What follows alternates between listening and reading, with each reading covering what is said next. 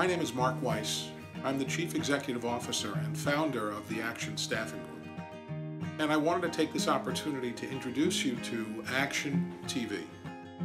What we've put together is an ability to show all different types of safety content to all of our employees and our customers. And this involves safety practices inside warehouses and on the road. Our doors are open to everybody. We embrace diversity, and we're here to give everybody a chance that wants to come in and work with us. One of 50 people that starts with Action Staffing Group eventually gets offered a direct position with one of our clients. And quite frankly, I don't want you in these folding chairs very long.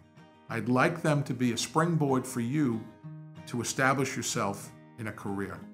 That's what it's all about here, opportunity for everybody on an equal basis. I've seen warehouse facilities with picking mechanisms that cost millions of dollars. And then I've seen companies that are much more modestly set up with very basic equipment that really haven't changed, in their case, for many, many years. But in both situations, the objective is the same.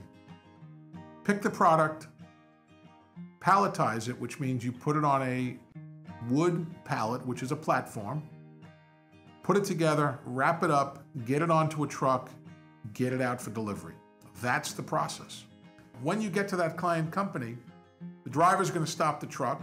That's when you exit. Look and see where you're exiting. If he's parked along a busy road, you need to look in front of you, to the side, and back of you to make sure when you open that door, you don't hit an ongoing truck or car coming by. You got to look at where you are. And let me just add in the city, bicycles. Right.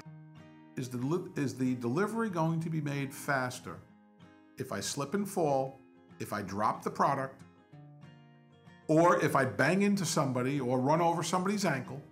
Is that going to make for a quicker, more efficient delivery than if I took the steps that Eric just talked about and worked carefully at a pace that gets the job done, but gets it done efficiently and safely?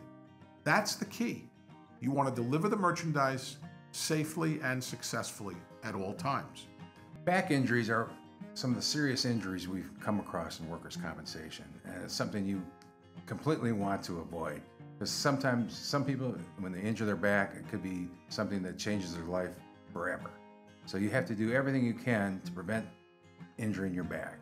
And it's something that can be prevented easily. The first thing you need to do is use your head. Think before you lift. You look at a box, test the weight.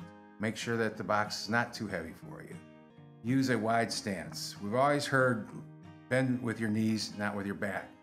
Well, yes, bend with your knees is the most important thing to do, and not to bend over with your back. But to make the lift even easier and safer is to use a wide stance.